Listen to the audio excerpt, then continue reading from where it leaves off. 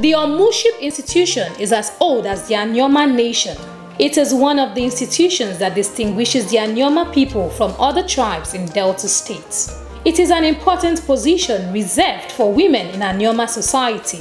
The Omu plays many roles in different Anyoma communities, ranging from serving as the mother of the community, performing spiritual rites, and presiding over market affairs. This is why the Omu is regarded as the spiritual mother of the town and is answerable to the monarch only. Traditionally, the Omu enjoys a powerful position as a member of the Obi in council. Eligibility for the position of Omu varies from community to community, but it is mainly based on tradition, divination, and rotation. In Asaba, they consult the ancestral gods to determine the next Omu. Once a particular candidate is favored, she passes through the rites of coronation, which make her the Omu of the community. However, the woman who will enjoy this exalted position must be recognized as patriotic, with the zeal to lead and ultimately better the lives of people from the community. Hence, the mantle of Omuship fell on this beautiful woman, Obi Chief Dr. Ada Sunday Biosah, who took over as the 14th Omu of Asaba on the 26th of December 2015. Since that day, she has been doing her duties as the Omu of Asaba and carrying everyone in the community along as the ideal mother. The excellent service of the Omu of Asaba has not gone unnoticed, as several organizations have bestowed on her several awards. On the 13th of October 2018, the Challenge Initiative bestowed on her the well-deserved award of Face of Family Planning and Champion of Delta States. The Omu of Asaba Obi Chief Dr. Ada Biosah works with several bodies, including the Ministry of Health, Primary Health Development Agency, Ministry of Women Affairs, and the Challenge Initiative. Obi Chief Dr. Ada Biosah, the 14th Omu of Asaba, tells us what got her interested in family issues. It's a great passion of mine because I'm completely committed to the empowerment of women. And everything that has to do with empowerment of women is not just something you can come up and say, I'm going to empower women. You must have the passion for it. You must know what it is that you are talking about.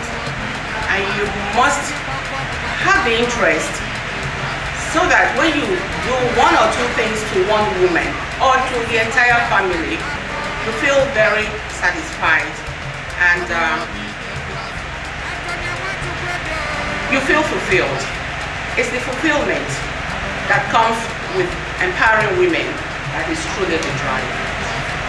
Women and children, because they are, let me quote and unquote, the doers and the head of households. Let me put it that way. When I say head of households, I'm not talking about like finance, but with a woman that is strong in the house.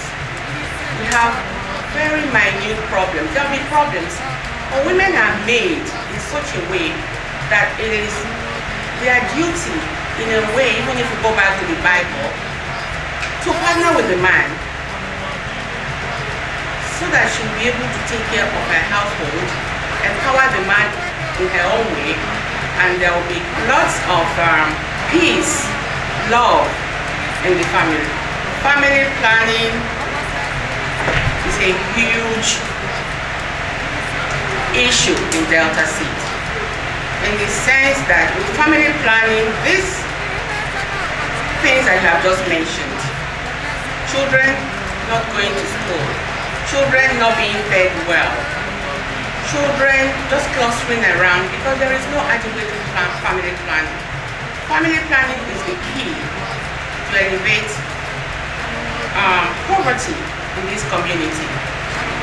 With a huge population growth, that has added so much to the hardship people are experiencing in Delta State and also in Nigeria as a whole. Proper family planning in place. There will be time for the partners, for the husband and wives, to get together and plan for the children to come.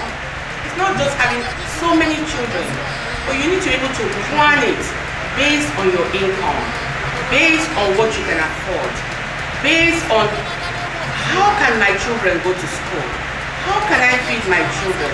With family planning, they will also be able to space out the times of pregnancy. Is it going to be every 2 years? Is it going to be every month or whatever? But surely every 2 years minimum. That would be my recommendation. So be it, you'll be able to plan adequately for them. And you will be able to give them the love that they need. The children will know that they have been planned. They are here, the couples will get together, love these children, bond with them accordingly and appropriately. Give them the love that each child desires. Each child is unique. It's a taboo to have so many children. You cannot feed them. They cannot go to school. You see girls hawking things in the market. It's not acceptable. So with family planning, you'll be able to plan it, space out the pregnancies, and also be able to give these children what they need. And be able to tap into the resources that will be available in the community. But now with overpopulation, we don't have things or resources to take care of these children because they have not planned it. There are so many unwanted pregnancies. It shouldn't be so. A woman should be able to take care of her body and know that, okay, I'm going to have this pregnancy. I'm going to plan for it. I'm going to be pregnant. I'm going to plan for it. And you plan for it. And you will know with family planning, there are other things that you can do, know your body. With family planning is purely contraception, reducing fertility and making it work for everybody so that fertility will not overtake the death rates in this country and in this community. And it depends, it's a broad topic.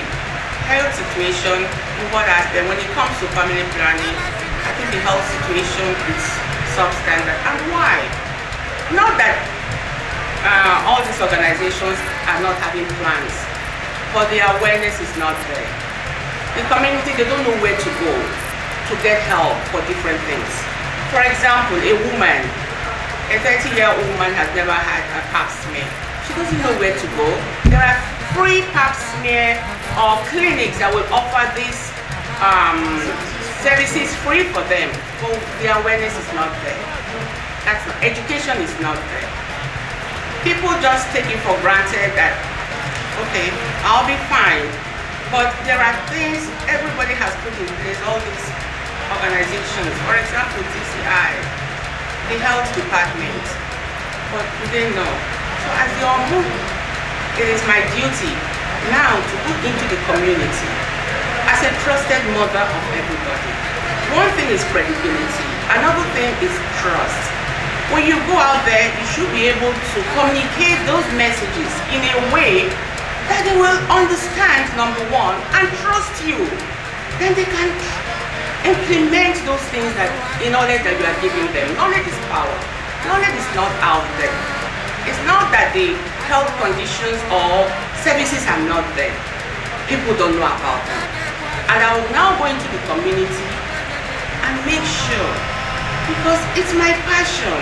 I know it's good for everybody. It's for their benefits. They will benefit from it. Then I will now go and I will implement, I will entrust the communication and I'll give them the reason to trust me and to believe in what I'm saying. And hopefully they will come on board. They will know where the services are. They will ask questions. I will tell them, I will talk to them. And hopefully we'll get there. Everybody will be well. And as education is not there, these are the things I'll go into the community to make sure that I do. Family planning, obviously, it's very needed for the reduction of maternal and fetal death rates.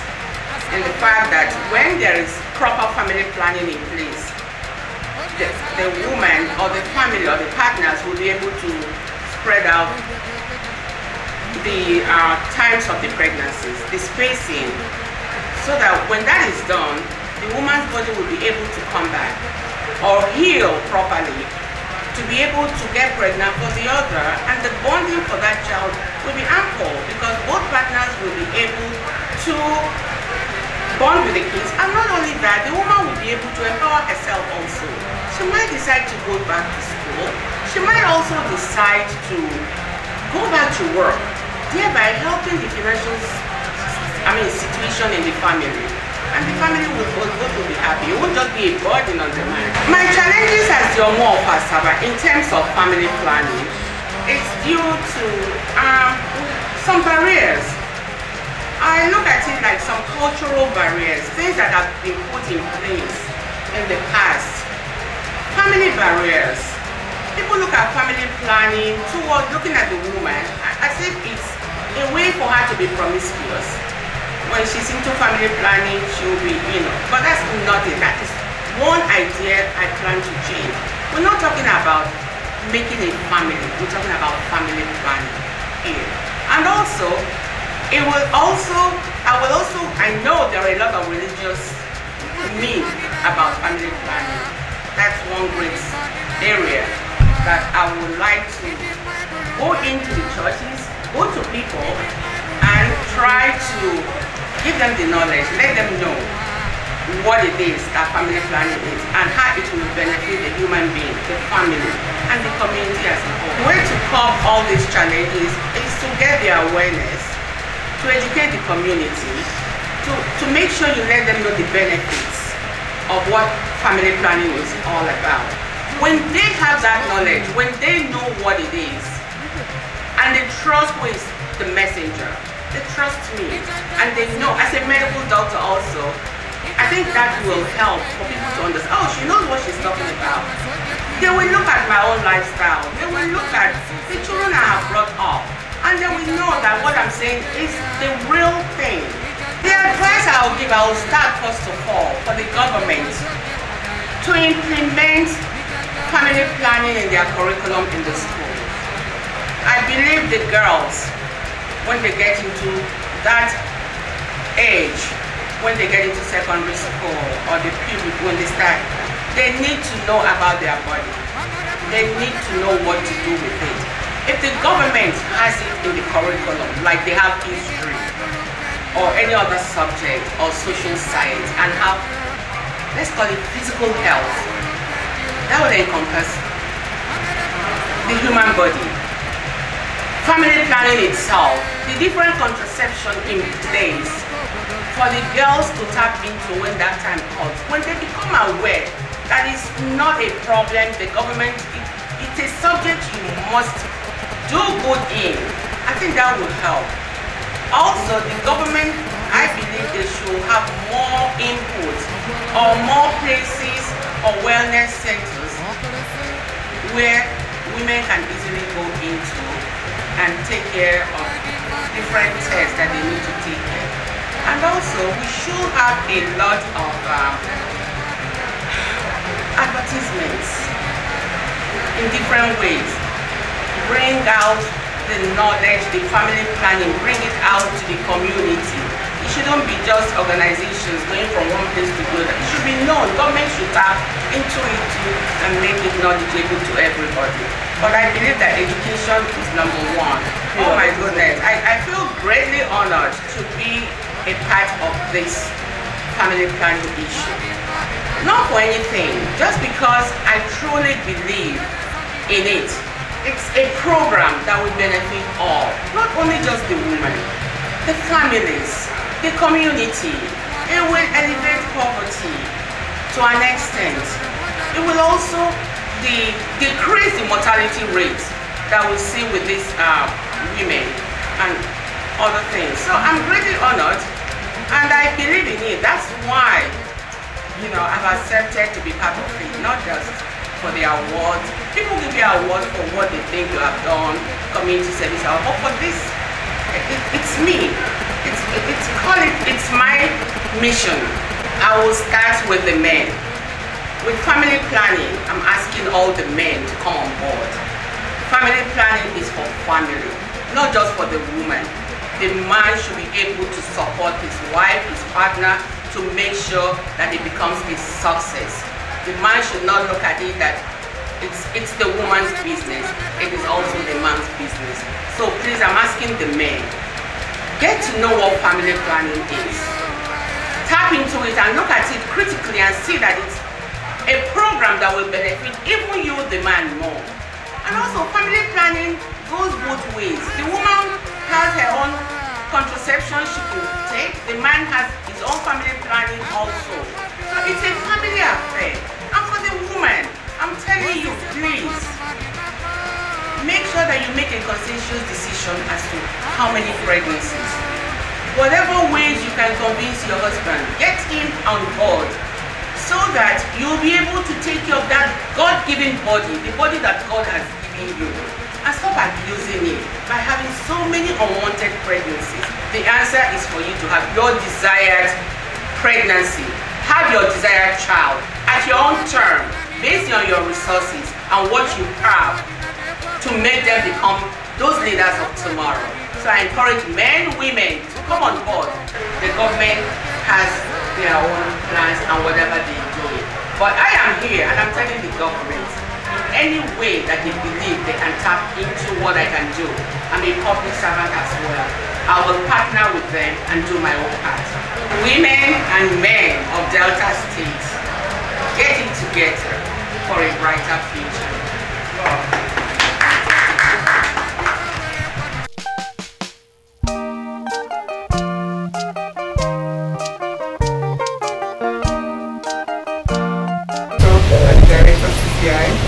I want to say thank you, ma'am, and thank you, everybody. When we talk about women and children's health, particularly family planning, it is a very serious issue. We just interviewed Her Royal Highness, and some of the things she said is so shocking. If we think about how women are dying in Nigeria, it will shock you.